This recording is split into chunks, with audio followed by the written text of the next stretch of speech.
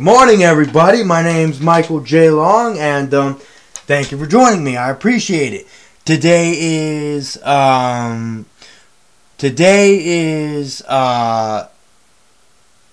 10th of January 2010, and I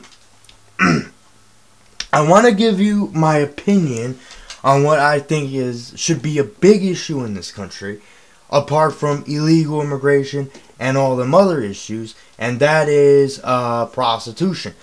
I'm against prostitution. I think that it should be outlawed, and I think that it should be illegal, meaning that it should be against the law.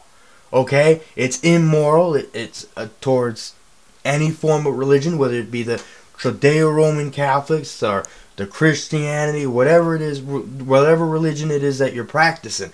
It's an immoral behavior. And it also could be a health hazard, because, you know, you have one guy, he hits the club, pays this girl off, or this woman, which in a sense is what a prostitute is, someone that pays for sex, right? Then he goes out, makes love with this woman and that woman and that woman, and she makes love with that guy and the other guy and the guy down the street. And then after a while, it can cause serious biological illnesses such as AIDS, HIV, etc. And then if they take a dump or they pee, it could contaminate the water, if they flush the toilet or anything like that. And then if you drink it, you could get infected. So it could have serious health ramifications and serious medical implications. Apart from that, it teaches lawlessness and morallessness, in the sense that it goes outside traditional conservative and religious values, in terms of it's not moral. Marriage is supposed to be between a man and a woman, and you should never have sex outside of matrimony. But if you're gonna have sex outside of matrimony, it shouldn't be between multiple women, because then you're not being loyal to whoever it is that you love. But I want to make a point on this. I'm against prostitution, and I agree with the people that say it should be against the law. There's no doubt about that. But there's a question on whether it should be a federal issue or the state's issue. And I'm skeptical on that issue, and I think the people should make that decision, but on their own, in terms of whether it should be a states' right issue or a federal issue. I think personally, I don't know if it should be a federal issue. I think it should be, but the Constitution doesn't give the federal government any authority to deal with that issue. And if the federal government needs any authority to deal with that issue, then they should amend the Constitution. But it seems to me the prostitution laws, the anti-prostitution laws the federal government may have passed, they seem to only be enforced by the local police anyways. I mean, I've never seen, local police. I've never seen anybody on the state level, on the county level, or even on the federal level. I've never seen freaking federal police agencies go after, prostitution. I've never seen them do that. And it seems to me that it's the least worried about issue. People don't seem to worry about it as long as the federal government has authority to deal with that issue.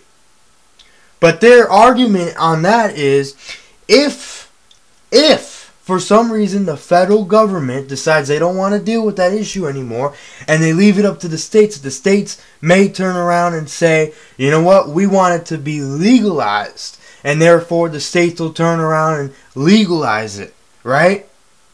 But here's my argument to that.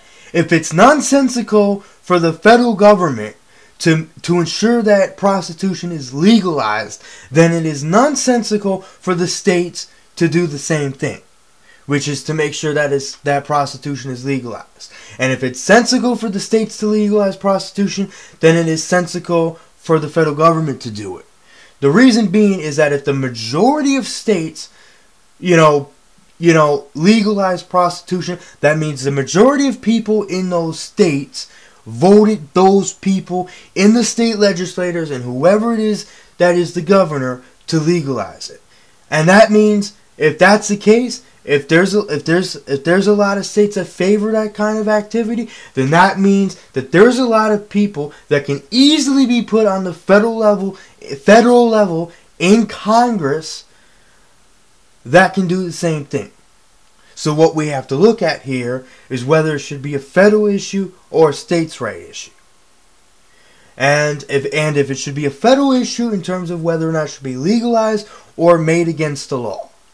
And if it's going to be a states' right issue, that the same assumptions be made in terms of whether or not it should be illegal or against the law. And if it's going to be legalized, then there are going to be serious health ramifications that are going to take place. And if you come up with a cure to deal with those freaking ramifications, all the power to you. But I think that it should be illegal, it should be against the law, because it's immoral.